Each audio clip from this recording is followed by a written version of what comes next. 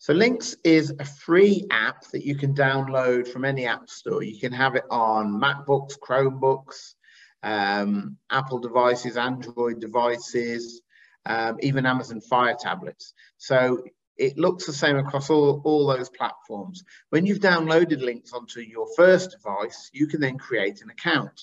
Now, the best place to do that is at the lynxcloud.app website. And when you want to create your account or sign in, you can do single click sign in. You can even scan a QR code to sign in. I usually use my email address, and there I am. I'm now signed in. Now, when you are signed in, you've got access to a drives area, and that's because you get a LYNX cloud. That means that you can save any document you create from your device to the LYNX cloud and then access them on any other device that you download LYNX Whiteboard onto. As I mentioned, LYNX is totally free. However, if you wanted to use the app version within our Clevertouch impact screens, you would need to be a Clevertouch customer because you would need access to our Clever store to install the app. But you can, of course, have LYNX on a device that you plug into a screen and use. You can also sync up Dropbox, Google Drive or OneDrive as other cloud areas. So I could go into my Google Drive area and all my files are there that I could download onto my device or open up into LYNX. So let's have a look at LYNX itself. So here I am in LYNX. If I show you what you see when you first open up LYNX, we go to the dashboard. So you'll see this area here where you can open up files, and you can open files from your local documents or, of course, from those cloud drives that I've linked up to. And the great thing about LYNX is that it will open up pretty much any type of file. So it'll open up Smart Notebook files, Active Inspire, Google Docs, Google Slides, PowerPoints and so on. You can convert them into LYNX files. Also, we go back, you can of course create brand new files. There's also a games area of some interactive simulations and things like that that you can create within LYNX too. And there's a browser area as well. And you can have more information on all of this in other training sessions. But what we're going to focus on are the 12 tips for LYNX that we think make it really interactive. And we're going to start off with 4 tips. And the first one that I'm going to share with you is about how you can use the background layer to help you create protected sort of templates that you might want to use. So here I am in LYNX. It's a nice simplistic interface that works well across all the different platforms. And I've started to create a differentiated activity, all to do with vertical addition. Now, down at the bottom here, you can see I'm using the cursor tool so I can select the things that I've already made and put them onto the screen. Now, if I go to my text box area, I can add extra text. And that's what I want to do. I want to add an extra text box in as a title. So this activity today, the learning intention, as we call it here, is that we're going to be learning how to set out and use the vertical method. And this is for addition. Now, I've created my text box there, but it's not in the same font as the others. If I'd clicked in here, I could have selected one of my 3 default fonts that I've set up. But it's easy enough to change the one that I've already made. So whenever you click on something in LYNX, whatever it is, even if it's this rectangle here that I've created, you just undo that moving there, you'll notice a little pop-up menu comes up, a floating toolbar comes up with various things that I can do. So it changes depending on what it is. So if I click here, you'll see I've got some different symbols. So I could change the color of the font that I'm using here. And also, if I go in here, I can change the style. So I actually want style 2, and I want to make this underlined. And I think I'll centralize it as well. And I want it to be a little bit larger. Now, as you can see, I'm using these little nodes here, just like I can use the joystick there to rotate my text box. Let's do that. If I'm using a touch screen, it's even smoother. So I'm just going to over to the side here to the touch screen that I've got this link to.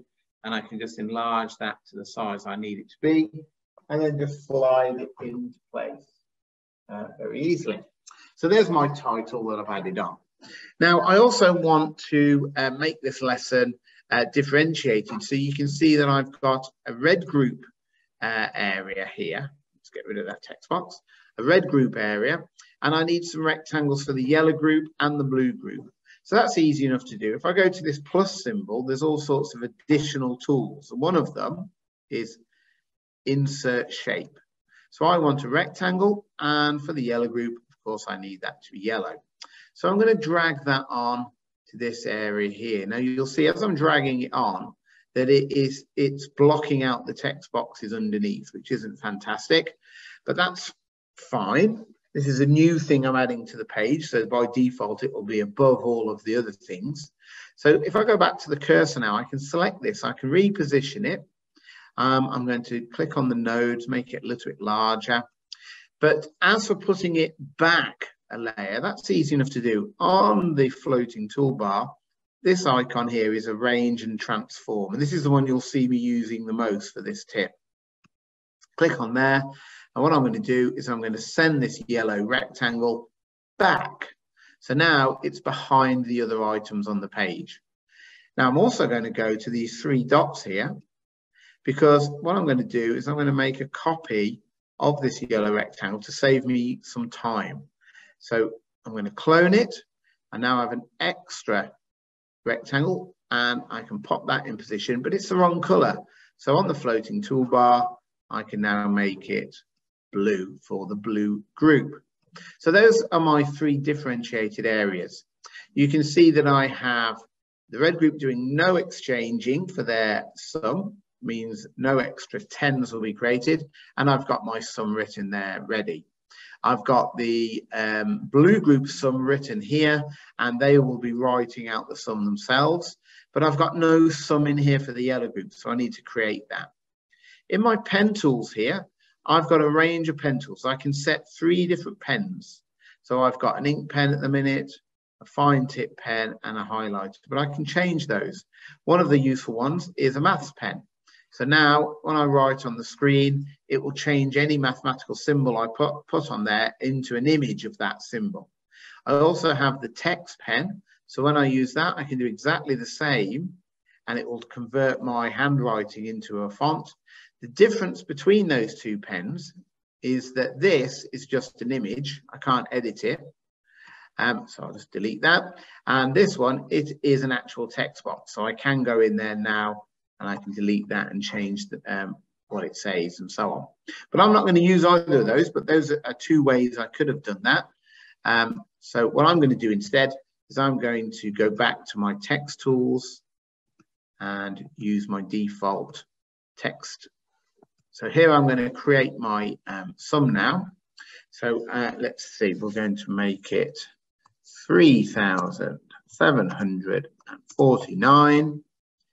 Go underneath, and we're going to make it 1,365. So you can see there that sum will involve lots of exchanging. I'm going to add in the add symbol, and now I'm going to move that into position on my screen, and I need it to be larger so it matches the one next to it. Slide that over. You can see how easy it is to do that.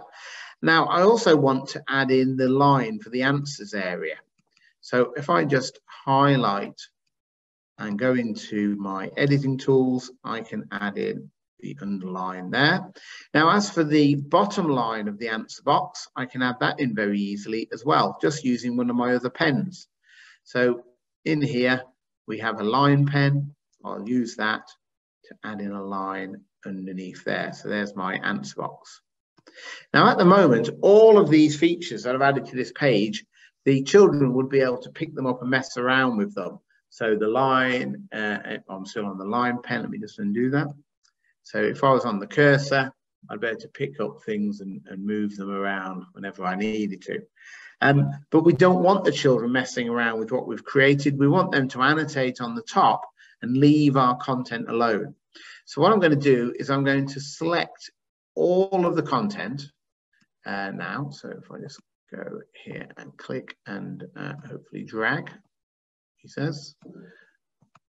Oh, I see, that box is a little bit too large for me to click out. So there we go. That will prevent that from happening again. So here we go. I'm going to select all of these items. So the red box, all the text, going all the way across to the blue box. That's everything selected. So even though I've just highlighted and selected multiple items, I only have one floating toolbar. Now I'm going to arrange these, and this time, instead of sending them forwards or backwards, I'm actually going to send them all to the background layer. So now I'm in the background layer, and you can tell that you are because you have an exit background option here. So if I was to click off here now, I can still pick these up because I'm in the background layer where I've sent them all.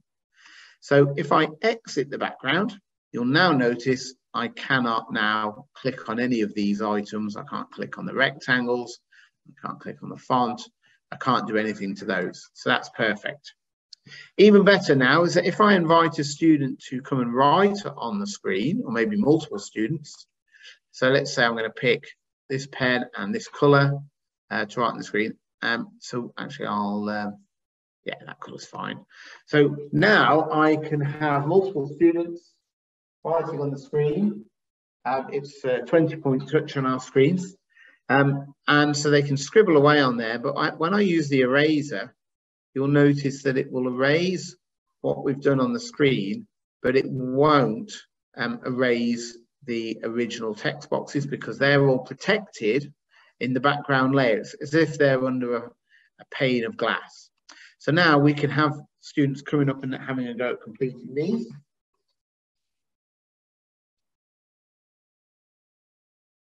Okay, so if we're doing this one, if a student makes a mistake and puts the wrong value in, of course, we've got the eraser. Just go back and rub that out. We can have another go. Okay, fantastic. And then, of course, when you want someone else to come and have a go, you can just erase what they've done on there very easily. Now, of course, you're not going to create just one template. You aren't going to give the students in each group just one sum to complete. You might want extra children to come up and be interactive on the screen. So we want other pages with sums on again. So to do that, I'm going to come to this slide viewer here so we can see all of the slides we're going to go through. And this is the screen we're on currently. Now there's a little hamburger menu, hopefully you can see there. When I click on that, one of the options here is that I can duplicate the page. So now I have a second page where all of these items are in the background. So if I try and click on them, I can't do that. But obviously I want to edit the numbers. So let me just close that down. So I want to change these numbers. So to do that, we go to our little plus menu where we added in the shapes. And at the top, we've got edit background. So now I'm in the background layer. This is exit background. And now I can change these numbers. So I can go in here and make them all different. I'll only change a few of them for now.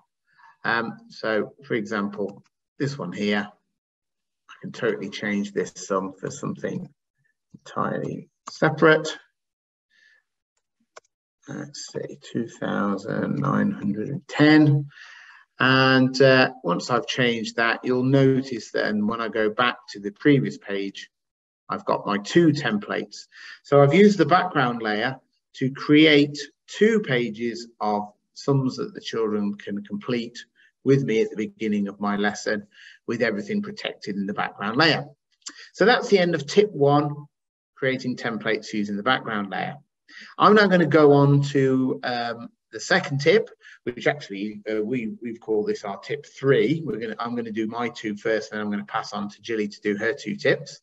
And tip 3, or the second one I'm showing you, is going to be all about using some of those similar features to make an interactive diagram and layered images. So I'm going to create a layered diagram all about the systems of the human body.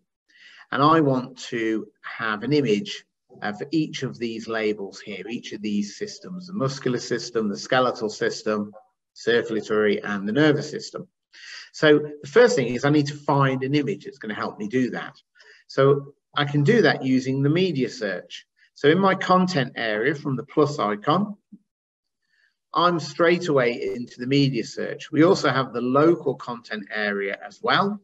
This has got preloaded in content that the LYNX developers have given you, such as interactive maths tools and lots of other useful content as well, such as flags of the world and so on. But I want to use the media search.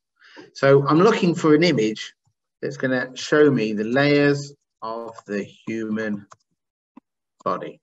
And I can pick all of these websites to search in. We have Unsplash, which is professional photography photos. We have videos in YouTube or Pixabay. We've got clip art, GIFs, but I'm going to go to Bing here. Right, and the perfect image is here. So if I just drag that out, and I don't need the media search anymore. Okay, I've got this in standby in case my internet went down, but I don't need that one. I'm going to drag that to the bin. So here's my image. I'm just going to enlarge it so we can have the diagram as big as possible. I actually only want 4 of these images because I've got my 4 labels here that I created with text boxes. And I need to separate them because at the minute they're all side by side. It's not a layered diagram. So I need to use the crop tools. So in here, in the next to the plus is the crop sort of area. So when I click on that, we've got various tools. We have a fill tool. You'll see me using that in a minute. We have a block highlighter. And in here, we've got the 4 different types of crop tool. We'll see Jilly using this one in a bit, but I'm going to use these other 3. First of all, I'm going to use the crop rectangle. So around the skeleton here, I'm going to drag my rectangle, and that will, when I let go, give me a copy of the skeletal system that I can drag out of the way. Next one I want is the muscular system. So this time I'm going to use the crop freehand. And so I can just start dragging this around the shape. Yeah, there we go, and let go. And there's my copy of that. Move that as well. Next, I'm going to use the knife, which allows me to slice. So if I wanted to slice the circulatory system, I can just use the knife twice. Just grab it again. And I'm going to slice down the other side of this image.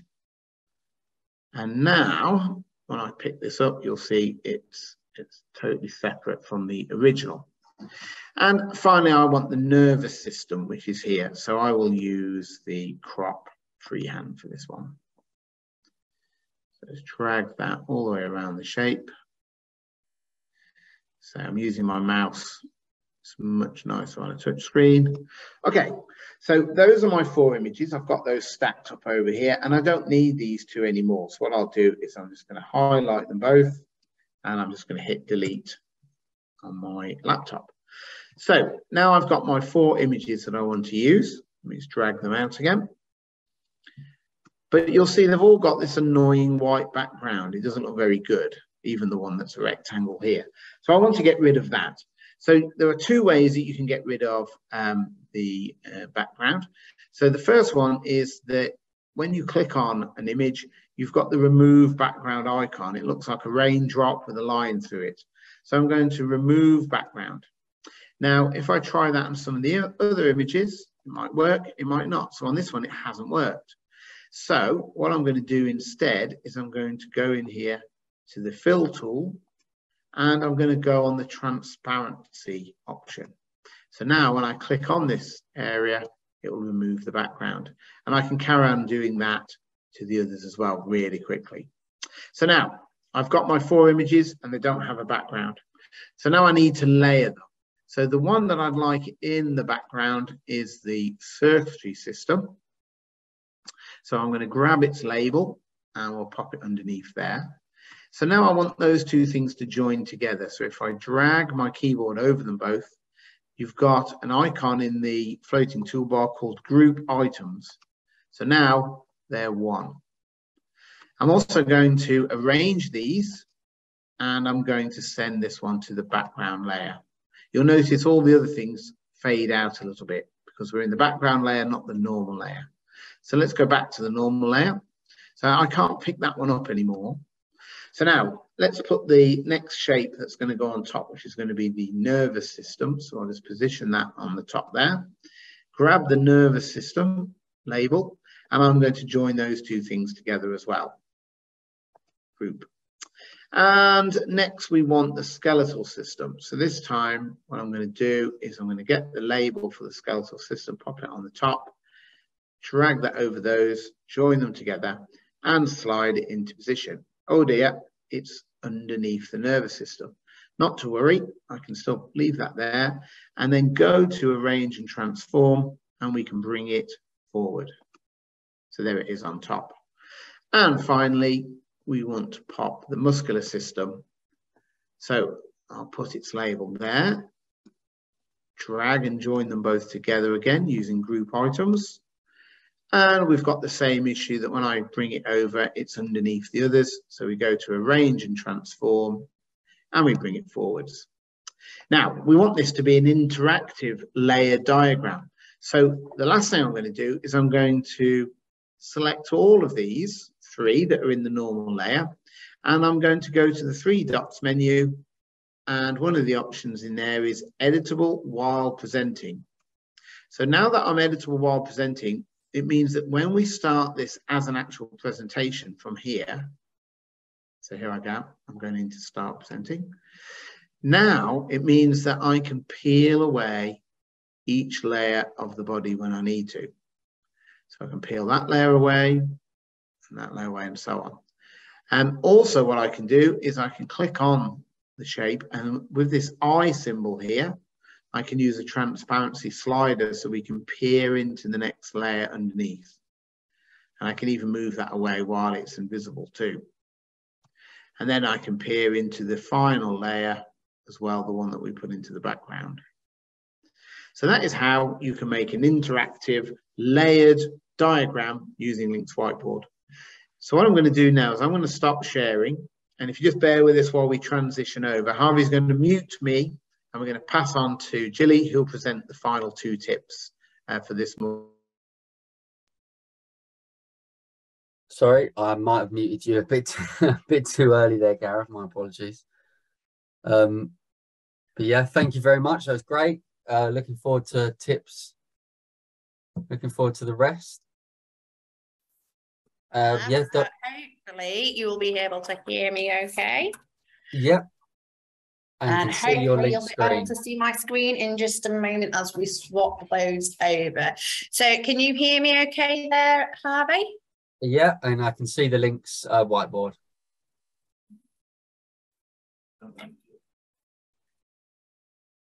Can you hear?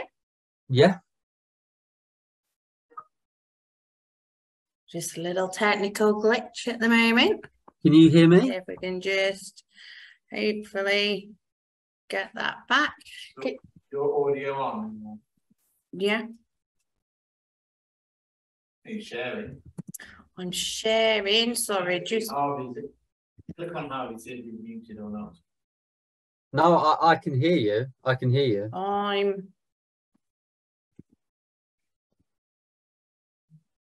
If you go back to the Zoom page, stop sharing. Yeah.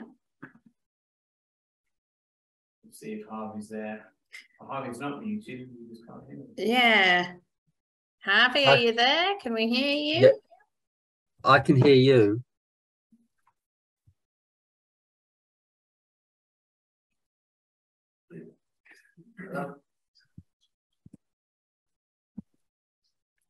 Okay.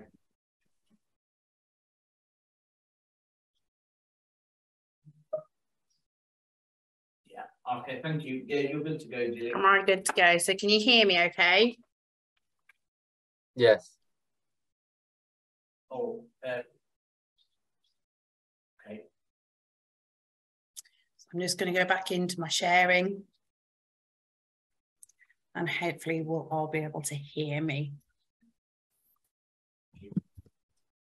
Were you able to hear Gareth? Did he say yeah? Perfect. So I am going to do its top tip number 2, which is actually our 3rd one in our series now that we're doing for yourselves, hopefully, and then I will go on to our final tip of the day. So the tip I'm going to share with you today is creating an interactive scene. This is great, particularly down in early years and things like that, because it's great to be able to come up to the board and navigate and really bring things to life. So I've opened up just a normal page, so it's just white to start off with. So I need to bring in some content to start sharing. So down at the bottom at the toolbars, I'm going to go to the little plus sign and I'm going to click on content. And within the content, I'm going to use our media search. So the story I'm going to share today is the Gruffalo. It's one of my favorite stories, and I'm sure many of you will be familiar with it.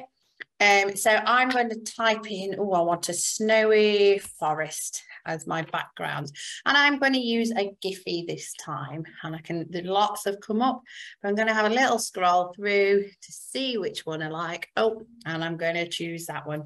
All I need to do to get that content on is click on it, drag it onto the screen. Now I want that to fill the whole page, and down here in the middle on our little menu, I can click on fit to the background, and that's now entered into my background. So I'm really quite happy with that. I now want to think about, oh, I want some characters and things to add in here. So I'm going to go back into my content, and I said I was going to do the story of the Gruffalo. So I'm going to add in a little image of the Gruffalo. So I'm going to go into Bing, just my images, and I'm going to choose that Gruffalo. I'm going to choose a mouse. So, oh, I like that mouse eating the nut. So I'll drop that one on. Do you know what? I'm going to put a second mouse in because I do really like mice. Drop that one in, and I'll put one more character in. I'll put the owl in. So let's see, I'll pull him across there as well. So at the moment, I've got the content that I want. The characters are all on there. So I'm just going to close that content page. And like you'll have seen before in Gareth's presentation earlier, it's got these white backgrounds on it and you can't really see it. So again, they're really quite large. I'm just going to use these nodes and just make them all a little bit smaller. So let's shrink those down. I'm using the crosshairs to get to those bottom nodes.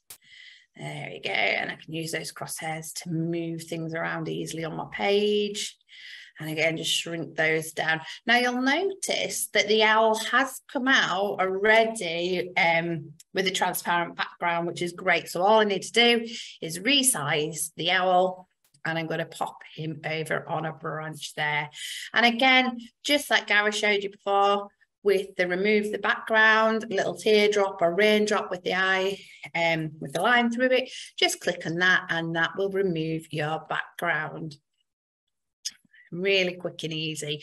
Now, you can, if you want to, have a little tinker, so you can see here that it's still left a little white bit there. So I am going to try and remove that by using the fill and the transparency. So it's that far bottom right one that has a little crosshairs, cross hatch on it.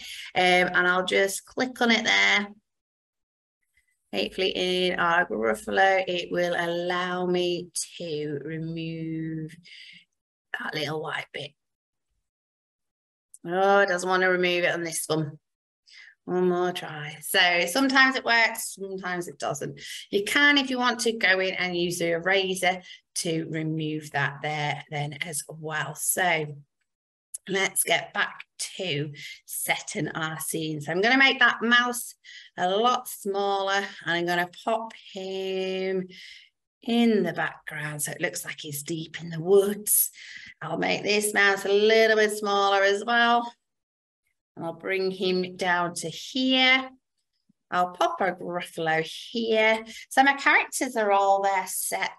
Now, I would like to be able to link this into another theme as well. So I'm going to go back to my content, and I'm going to add maybe a cave for the Gruffalo to go into. So I'm going to search for, it needs to be snowy, a snowy cave in a forest.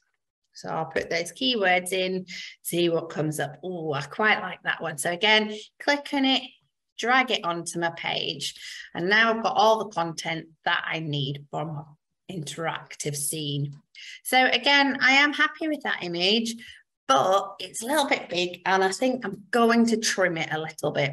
So just as before, into the crop tools, and I'm going to use the freehand crop to select the bit of cave that I want. So I'm just going to draw that section. I might pop a couple of those little trees in, so it just blends in nicely.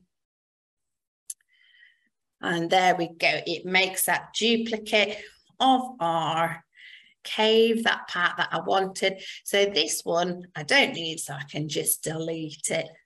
And as before, Gareth's showing you previously, it's like, oh, it sits in front of everything. I want that to move further back. So in the stacking, I'm going to move it to the back so the Gruffalo's in front of it. And I'm going to just make it a little bit smaller so it fits in there. So I'm now ready to give some direction of what I'd like my characters to do and my objects to do. So when I'm in present mode, it will be able to be interactive and move around. So the Gruffalo, I might make him a little bit bigger because he is a big scary Gruffalo. I'm going to click on those three little dots from the floating toolbar, and I'm going to put in editable while presenting. So I'll click on that one for him. It'll turn blue to show that I've got that. The mouse eating the nut, I'm not going to do anything to him, but you will see whenever I click on it. So if you add an image in and you click on it, it will just zoom in and you get a really big picture of the mouse.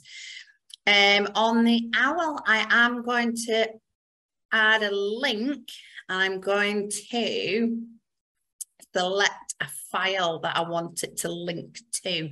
So I've already got this, takes me to the files on my computer that I've set up, and I've already downloaded an owl hoot ready. So I'm going to select the owl hoot because when I click on it, I would like to hear that sound, and I'm going to select that and then click OK.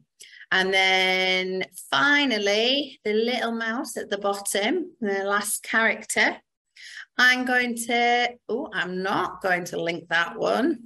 I'm going to replicate that one. So it means it's going to clone when I'm touching it. And of course, I put the cave in and I want that to link and go somewhere else.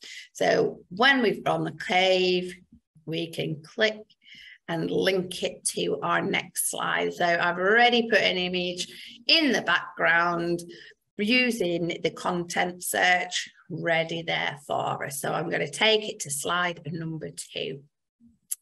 Now I think we're good to present now. So I'm going to go back down to my little hamburger menu and I'm going to start the presentation. So I'm going to move over to the whiteboard, to my panel, because it's really easy to do it with the touch. So we've got the scary Gruffalo who's walking through the woods. Looks like he's up to mischief. And he spies the mouse who's eating a nut, and it's magic. Makes the mouse really big and he's eating his nut. Then the owl spots the Gruffalo and he begins to hoot, which sends that warning to the little mouse on the ground, who brings his army of friends. And the Gruffalo sees them all and gets a little bit scared. So he then turns on his heels in the transform menu there, and he runs back to the safety of his cave, and he goes into his cave, and he's there happily snuggled up with his family. So he's quite safe. And I'm going to stop presenting that one now. And it always gives me the option of, do you want to keep changes while presenting? So I'm going to click no, so that when I go back you can see it is still all set how I originally left it, not with multiple mice on the screen, which is really nice. So you can reuse that another time. So that is the end of our creating an interactive scene using our LYNX whiteboard. I'm now going to do our final top tip of the day, which is using the split shape. So I've just opened up on another blank canvas. And again, I'm going to go into my content here. And instead of going in the media search, I'm going to go in the local search, in the local content. And I know Gareth had already shown you and talked about some of the mathematical tools and interactive things. You've got different backgrounds there. You can also put your own resources in there as well. So if I just go back home there, I'm going to go into our shapes down here at the bottom. So I'm going to just click and drag on a circle, and you can split circles, squares and rectangles within here. Now you can see, as with any item we put on the board, you will get your little floating toolbar with it. In this case, I can change the color. So just by using the little paint box, I can change whichever color I would like it to be. I can also change the width and the color of the pen. So I can have it really thick if I wanted to. Just make it a little bit smaller. You can even change the color of it. You can also change the style. So if you want it as a dotted line, I'm going to leave it as a solid line there. So I've got my shape. I'm now going to go down to the bottom to the little knife down here. And I'm going to go on to our crop tools there. And I'm going to click on our shape split. And all I need to do is now click on that shape, and I can split it in to different segments. Now, the great thing with this as well, it's fabulous for teaching fractions. I can then remove different parts. So I could remove those together like so. I can also, each one then becomes and has its own floating toolbar, so I can change the colours of those. So you can have all that discussion of what's the yellow fraction worth, what's the blue fraction worth, what have I taken away, what have I removed. And if I just group those two together, and I'll put them as a different colour. Let's have, oh, you see that, so I will go with the grey, and I'm going to group that together. So that's as one item there. So when I move it, but the lovely thing about this as well is you can go onto it, and if you click on the little angle, you can have it so it shows the radius.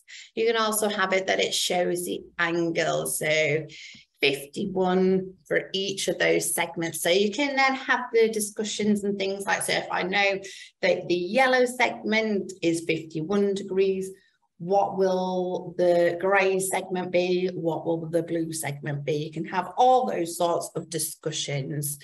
You can also still annotate and move using the node. So I can increase that angle just to check. So it's 51, we think. What would it be? We think 102. Is that the same as the grey one? You can annotate, rotate it around, see if it matches up. And again, if it's going just behind, you can put it in front just by using the stacker menu. So if I bring that up to the front, there we go. You can see that it fits on top. Just turn that ever so slightly. And then you can even use your transparency, that little hide and preview, to change to see if it's the same. So yes, you were right that the two grey sections are the same as two of the yellow sections. And have all those discussions. It's going to go to another page and show you another way that you can use the split shape tool. So this time I've pulled out a square. I'm just going to edit it a little bit and change it, so make it a little bit bigger. And again, you can change the color of it if you'd like to. The line thickness and color and type. And this time I'm going to go back into our crop tools and our shape split. And for this, if you pull down, click and drag down, you will get your rows. And then if I want to go across, I will get my columns. And again, you can see that those are all separate. So there's lots of things you can do with that. You can create tables. In this one, I am going to create a bit of a jumbled sentence. So I'm going to remove that content part there because I have finished with it. And the great thing with this is you can type into those boxes there as well as you go. So the baby, let's have the baby kangaroo. Darted. Cross. The busy road. And then what you can do, because that type's all a little bit small, you can drag across them all. You can go in and change your text color. You can go in and choose a different font. So I'm just going to quickly go in and we'll change it to a different style. These are just ones I have on my computer, and I'll make it all a little bit bigger so we can see those nice and clearly.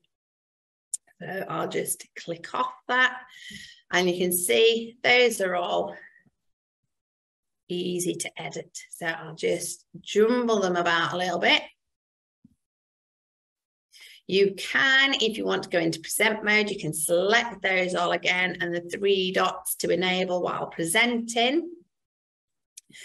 So then when I go into my present mode and I ask pupils to come up and sort out the jumbled sentence, they can do, so they can quickly move the words around and get them into the right places. You could also even have them identifying sort of the adjectives.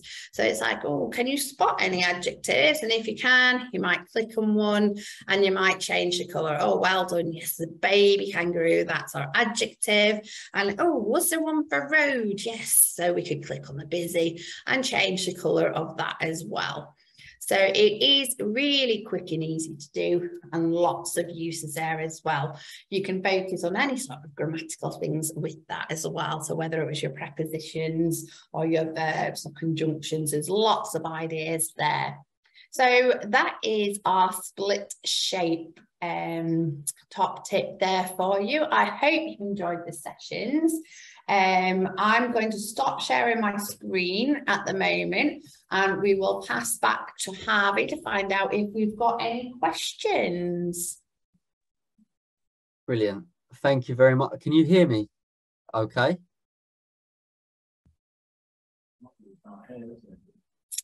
Yeah, I'm going to put that camera on, and I'm wondering if it will pick up from there.